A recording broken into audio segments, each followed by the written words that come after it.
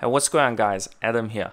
In this video, I will show you guys how to connect your IP phone like this via an Ethernet cable like this one to your PC and make this phone share the internet from your PC's Ethernet port instead of connecting this directly to the modem.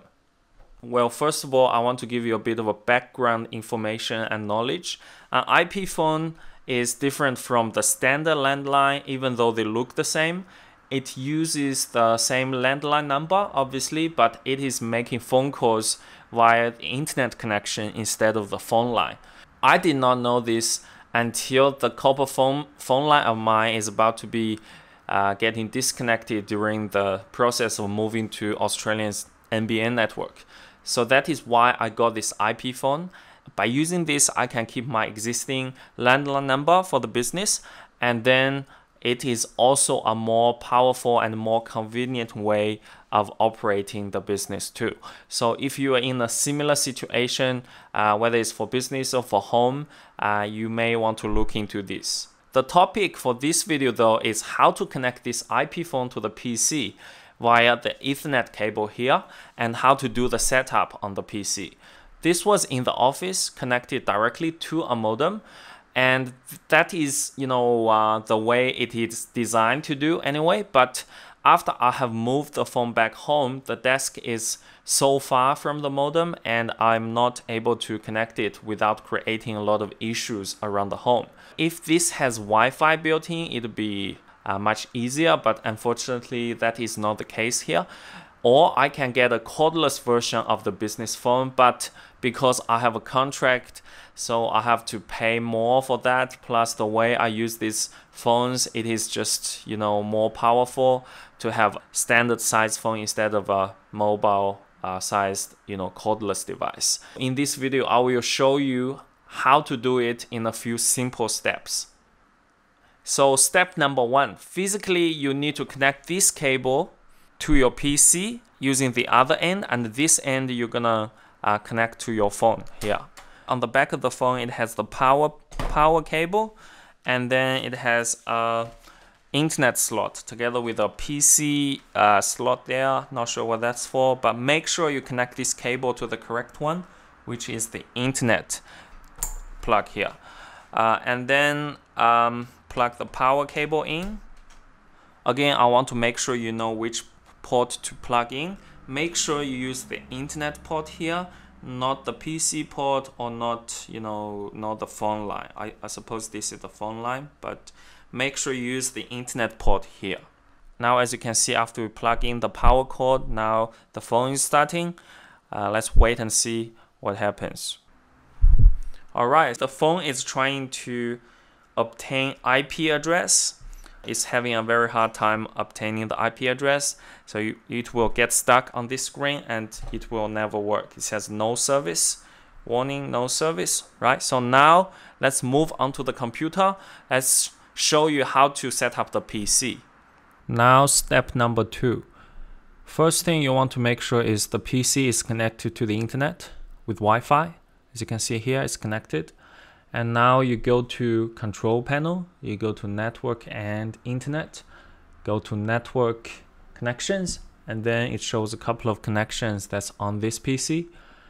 As you can see here, Wi-Fi connection, that's what we're using now. And there is an Ethernet connection, which is between the phone and the PC. To verify that, we're gonna unplug the cable from the phone. And now it says unplugged. That means it's verified. This connection is between the phone and the PC. Now I plug it back in and it's connected again. Let's have a look at the settings by default on your PC. Go to IP4 and you can see automatic, nothing here. Awesome. That is normally what it looks like before any setup. And then go to sharing tab here. Right now it's not ticked, so there's no sharing at this point. That's okay.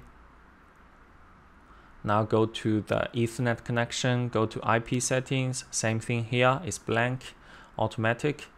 Okay, so now let's set up. Go to properties on the Wi-Fi connection, go to sharing, tick the box, allow the sharing.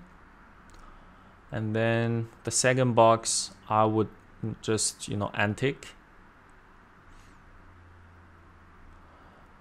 Okay.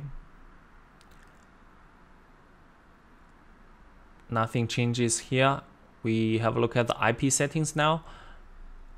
So we want to change the IP DNS settings to the following: 192, 168, 137, and 1.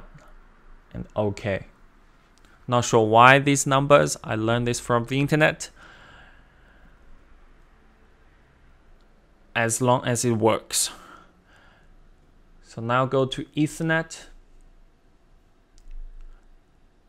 Double click and go to properties and go to the IP settings. As you can see here, automatically this shows up and you just need to click OK. If this is not the setting, you might want to put it in manually to match it. Okay, close it. And now the internet connection between the phone and the PC should be established. With the sharing and DNS settings done, let's have a look at the phone now. Normally what I would do is I'll try to, because sometimes there is a lag, the screen still says no service, but I want to make sure, the phone update the settings. So normally I would find something like settings and basic settings. I go to update configuration and enter and provision now, yes. And then I go back to the home screen. As you can see now, it doesn't say no service anymore. Also the time and the date automatically updated. That means the phone is officially connected to the internet now. Now let's do a quick test.